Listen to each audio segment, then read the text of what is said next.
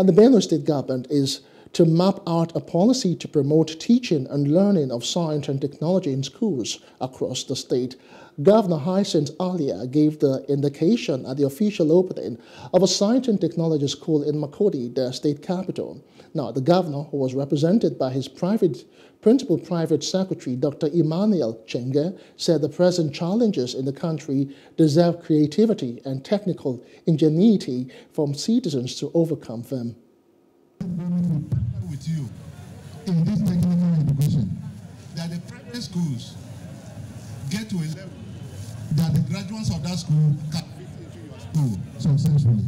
This country cannot develop. This country cannot progress unless we change our orientation.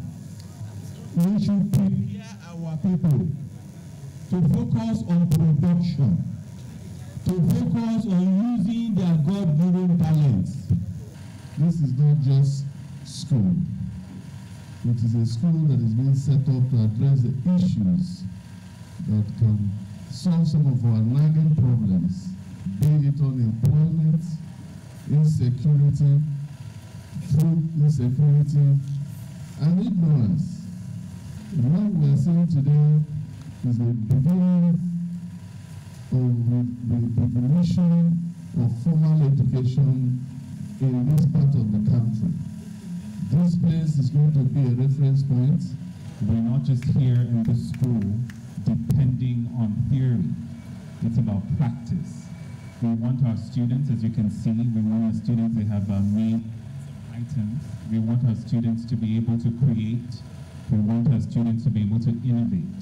It's not just about, learning in the four walls of a classroom, but applying those skills to the challenges of life, and that is what we hold dear. Most of the students come out of the university, stayed with us when they've studied. They don't have any teaching and teaching. A student leaves this school after 6 years. That child may be able to start something of his own, and that is why we're training them in different fields. Of course, it's science and technology.